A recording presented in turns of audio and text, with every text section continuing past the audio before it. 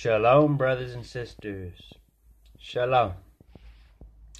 So I hanging out around the house today. Not a lot going on. It's kind of cloudy, rainy, gloomy kind of day outside. Not much work we can do outside today, so we just kind of hang out here, do a little laundry, put in a load of laundry, and just kind of hang out and hunker down while it rains outside. Not much going on today. But a question comes in here talking about the small businesses. They say, they make the comment that small businesses are struggling with this coronavirus. They have to put in restrictions and the hand washing and the social distancing and all these safety measures and regulations and stuff to make sure customers are safe in their store and everything. Okay, now the corporations are doing this too. Wal-Mart, Target, all these big mega corporations you shop at, you buy items at, they're doing these things too.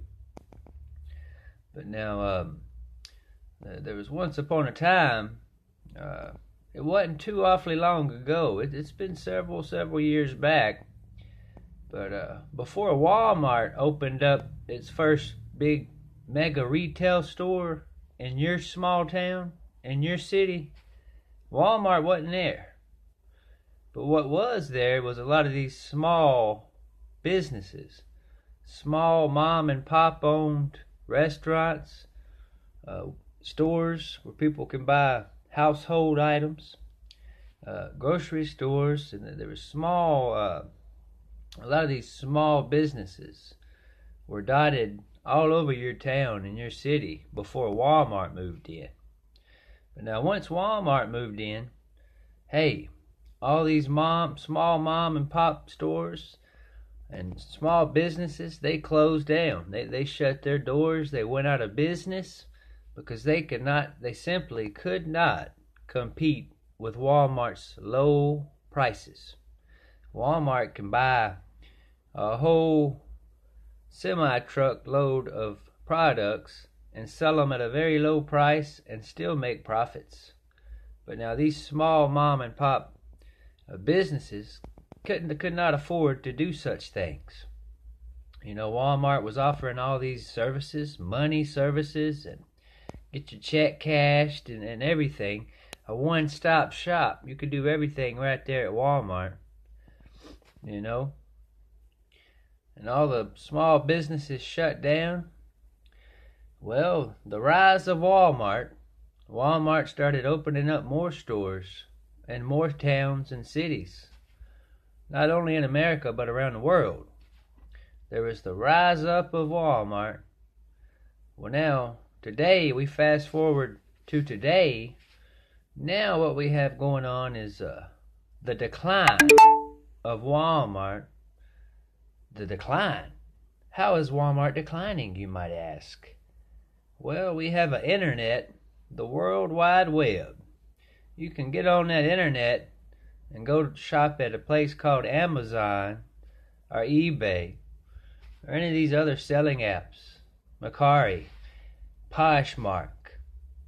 There's a whole long list of online stores where you can order and you can find just about anything you're looking to buy. And you can find exactly what you're looking to buy. It's not like going up here to Walmart and say, well, they only have this stocked on the store shelves. I guess I'll have to settle and buy this. No.